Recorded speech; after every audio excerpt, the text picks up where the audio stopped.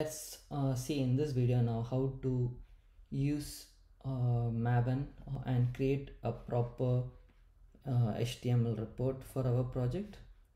So we said that in the last video we will generate a proper HTML report. So for generating HTML report, we can use a plugin from plugin from maven called maven surefire. So if I just search maven surefire surefire reporting plugin, go to the usage and you can see this is one of the plugins that you can use to create a maven surefire report, and it will give you a report like this when you run the maven site. So maven site is another life cycle run, and once your tests are all run, you can run this maven site and generate a report. Let's see how to configure that in our project. As you can see over here, this is the reporting plugin that you need to use. But before that, we need to use actually so if we go back to the POM, let's configure this POM. There are a couple of plugins that we need to use. First one is you have to add plugins.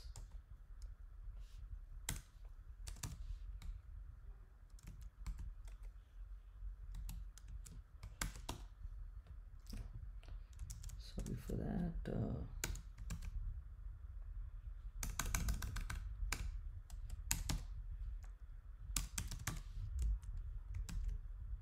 so that's a tag. Plugins, inside plugins you can mention all the let me copy it from, so what you have to do is you have to give the build configuration. So inside that you will specify, that's why it was throwing an error, just do the build tag.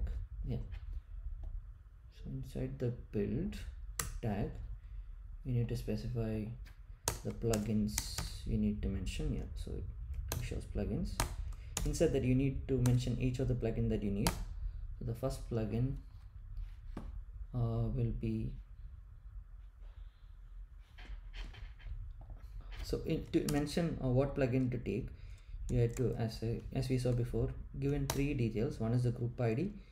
The first one we need is maven site plugin, maven surefire plugin, which will let you create the report and all those stuff and also run the test. So to get that, you can type in org apache maven plugins, that's a group.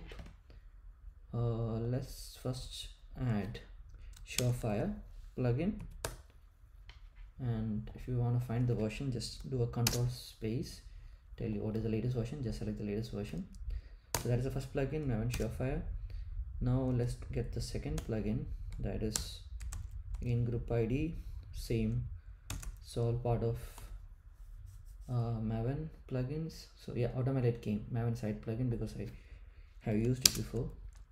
Just select the latest version. So you brought in two plugins that we need to run the report and JUnit test. Surefire lets you do a lot of configuration in your test project, so it's a very mandatory one. And also you need site plugin to generate our report.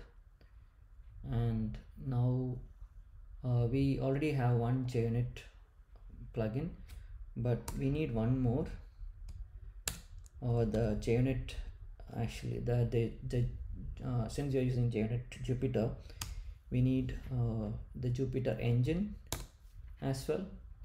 So Jupyter engine, and just select the latest version. So you have JUnit Jupyter API and the engine, which actually lets you run all the tests properly, and the two plugins. So now if you do a clean, let's remove all the reports, let's run the test, whatever test is there, one test, and the test is run successfully. Now click on site and it should create the report. And if you go to the site, right, you can see a lot of reports have been generated. If you open it with Chrome, you should be able to see the report. So it generates a report but doesn't have the JUnit test in there. So to get the JUnit test, you need to do one more thing. You need to mention the report plugin that we saw earlier.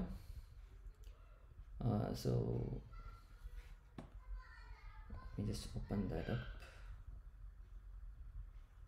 One second. Yeah, so we told in the beginning we need to get this plugin in there. So we need to copy this reporting configuration. Again, you can just type in and just keep it simple. I'll just copy it from here and paste it under the build.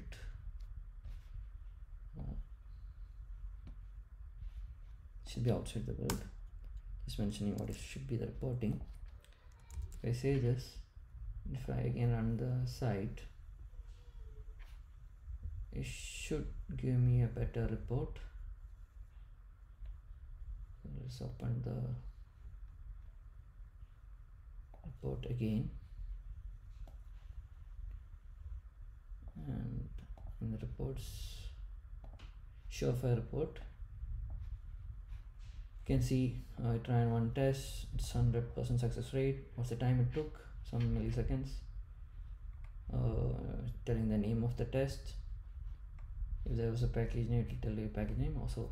So this is a basic test with a basic HTML report. You can show it to anyone without any attempts. It's a very nice report, and yeah, that's it. That's how you report a basic and generate a basic test report.